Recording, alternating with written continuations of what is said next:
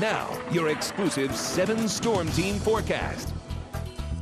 And welcome back on this Saturday evening. We're taking a look outside on the Sleep Tight Skycam right now, looking towards Broadway here on South 36th Street in Quincy. And we're seeing temperatures right now at this hour around 21 degrees. You can see here on our current observation from the airport. A few clouds are beginning to enter the region. We're seeing a system from the north that's going to be heading into our neck of the woods, just kind of clipping us, not expecting much in the way of snowfall, but we could see a couple of flurries out there overnight. And the good news right now, we're not seeing any winds out there. Calm winds, so wind chill is not a factor, and temperatures are actually going to be rising as we head through the overnight hours. But right now, current temperatures outdoors, we're sitting at about 21 here in Quincy, 19 up towards Fort Madison, and we were sitting in the teens a few, maybe an hour or two ago, but now we're starting to see those temperatures rise back up through the 20s, and the rising temperatures will remain the trend as we head through the overnight hours. So how's that for a change? We're actually going to see our low temperature that was set just about a few hours ago, and now we're going to see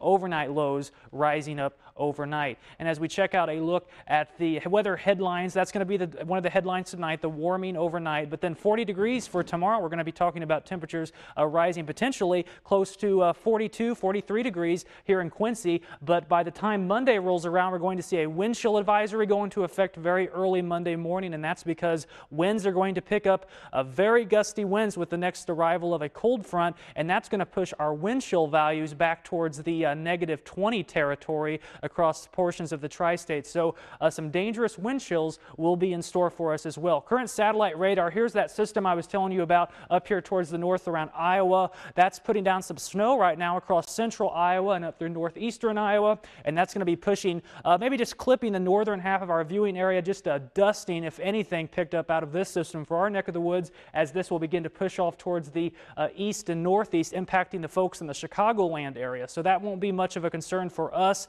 and our next weather maker will arrive as we head through late Sunday evening through the overnight hours. And this is the wind forecast. We're going to start this at 8 a.m. tomorrow morning, and what we're looking for here is those darker reds and getting towards the purples for seeing the strong winds. So we're seeing a little bit of a blustery day early on Sunday. Winds out of the southwest allowing those temperatures to warm into the 40s, but check this out. The winds will die down as we get towards the late afternoon hours on Sunday, but then we have this out towards the northwest. Some very strong gusty northwesterly winds will begin to enter the Iowa area as we head through the evening hours on Sunday, and they will push farther in towards the tri-state region, bringing with it sustained winds of about 30 miles an hour in some cases. So extremely blustery conditions out there. And also, this will be the next big thing we're talking about, the temperature. So we're going to start this at about 1 a.m. this morning. So about 20 degrees here in Quincy as we get towards 1 o'clock in the morning. We'll put this into motion. You can see temperatures warming up into the 30s and 40s through the day on Sunday. We're going to be seeing temperatures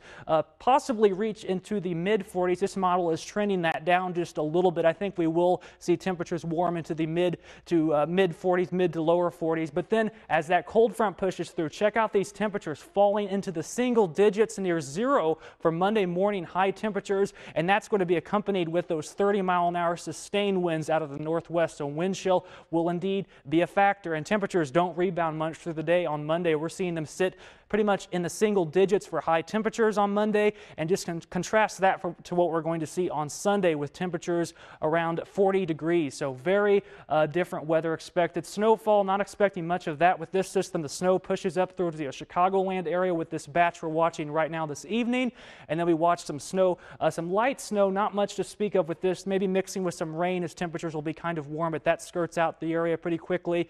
And snowfall, again, not expecting much. They'll pick up the majority of that around the Chicagoland area, maybe a dusting, just a little bit of snow here across the tri-state. So overnight temperatures will be warming up from about 20 degrees, getting close to 42 for our high tomorrow here in Quincy. Breezy conditions, a northwest wind 10 to 15 miles an hour. And tomorrow night, calling for the goose egg, windy conditions, partly cloudy with some flurries, wind chills minus 20 to minus 30 out there. So bundle up, find those scarves. If you haven't already put those away, we are going to need those for sure as we head towards the early morning hours on Monday.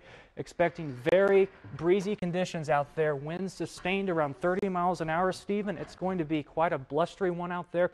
And the interesting thing is, just because we were going to be seeing temperatures around 42 tomorrow, and to see them fall back into the single digits, barely getting out of the single digits for high temperatures. So bundle up indeed. Yeah, when you showed that time lapse and it just dropped down at night, I was like, oh my gosh, that's cold. Yeah, that is just extremely cold.